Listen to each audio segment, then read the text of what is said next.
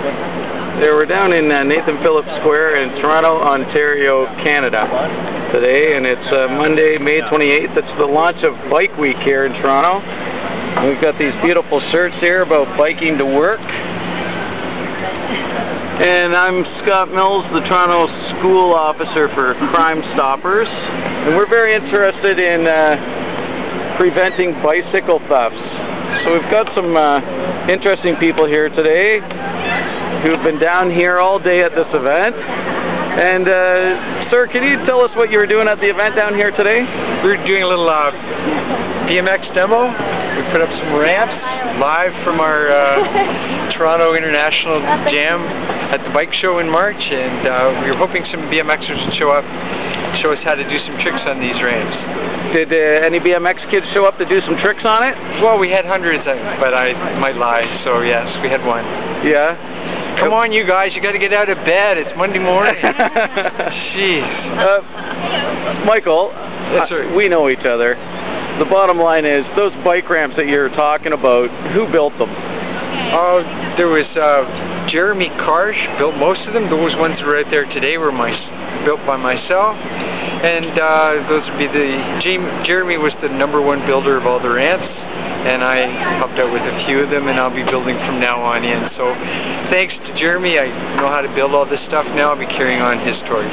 Okay, if you had a magic wand about anything you wanted for BMX bikes in Toronto, what would it be? Indoor location. We need an indoor location. Our ramps don't last out in the rain. There's no place for them in the wintertime. We need a little rec center, a warehouse. It doesn't even have to have heat in it. As long as it's got a roof over it, and we can put the ramps inside, kids can ride all the time. Because we only have one pro in the entire city of Toronto. 4 million people, we got one pro. Wow. That's awful. That's very disappointing. I mean, it's great that we've got one pro. Yes, all support for Chris Silva, but man, this city should have scads of pros, and there just isn't the support. Yeah. There isn't the places. There isn't the time. Well, me being a police officer, I was reading something the other day that said that Toronto is the #1 leader in the world for cities for bicycle theft. What do you think of that? Well, I guess those guys are all riding those bikes somewhere they've taken, and we don't see them, but I think those bikes are probably getting transported somewhere where the kids are using them. They're not in Toronto. Well, you work with kids all the time with your bicycle project. How does a young person feel when they have their bicycle stolen in our city?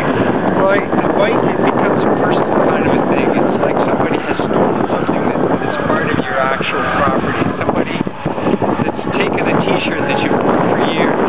It's that person. It's not I guess some people get all emotional about cars, but a car is a car. It's just metal and bolts and stuff. A bike is something that you learn to express who you are through what you do on that bike. It becomes a party. And the longer that you've owned that bike and the more you've done with it, the more it's you. It's somebody's just torn your heart out. Okay, how do you see a police officer like myself that specializes in Crime Stoppers helping to reduce bicycle theft in Toronto? Sir, I wish I had an answer for you on that one. Yeah?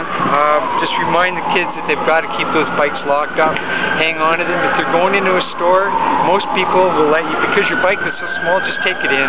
Okay. Don't leave it outside. Don't ever leave it untouched. Okay. Don't even leave it unlocked at home.